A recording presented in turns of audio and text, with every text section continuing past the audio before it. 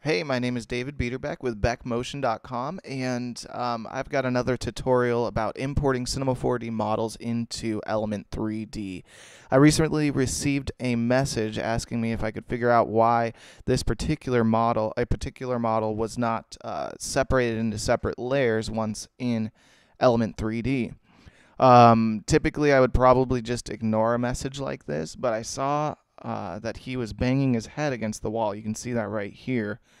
And from personal experience, I can say that that can be dangerous to your health and a hazard to everyone around you.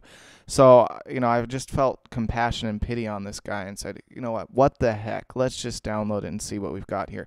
So I went ahead and downloaded the link and opened up the file, which is here, and ended up with this. And I saw that everything looks okay because I had seen other models that were in null objects being imported as separate pieces in Element 3D.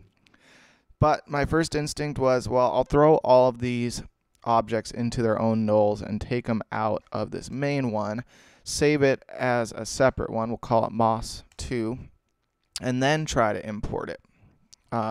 So I opened up After Effects through Element 3D on my layer, and then went ahead with an import. So here we go. We have 0 layers. The trigger, the whatever this thing is, can't be animated, or it can't be torn apart. Whatever you want to do with it, it's all one single layer, and that doesn't help me in most scenarios. So I was like, what the heck? So I went ahead and made different layers here, threw them into the layers. I looked at them. I turned off the UVW tag and the normal tag, whatever the case was, and still couldn't figure it out. And then I just realized, you know what? They're all using the same exact material here. They're all using the same material, and maybe that's the problem, because when I looked at Andrew Kramer's models, they all had their own separate, distinct materials. So this already has all the information in it. I already have all my different pieces for bump and for the textures and whatnot, and so that's already saved. So I just figured, you know what, let's just make a couple of new materials and throw them on there and see what happens. And that's what I did.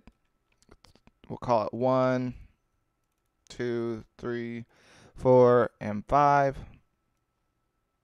Throw it on each of these layers.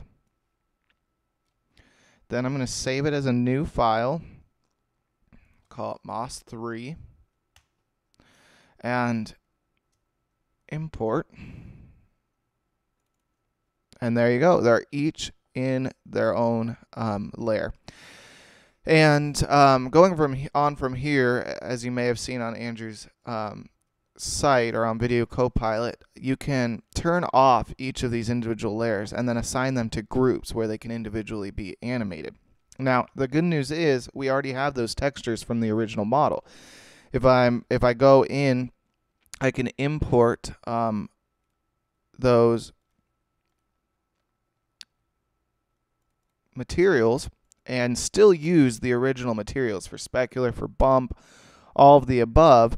But now, because I've assigned different textures, I can just delete these and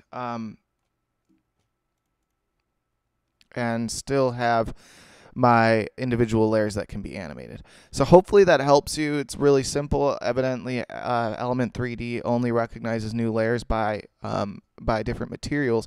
That can help you actually if you have a bunch of different layers and even different materials on them. You can assign simple materials and then use your own materials after the fact inside of Element 3D. So hopefully that helps you. And again, my name is David with BeckMotion.com. Thanks so much for joining me. I hope that helped. Bye.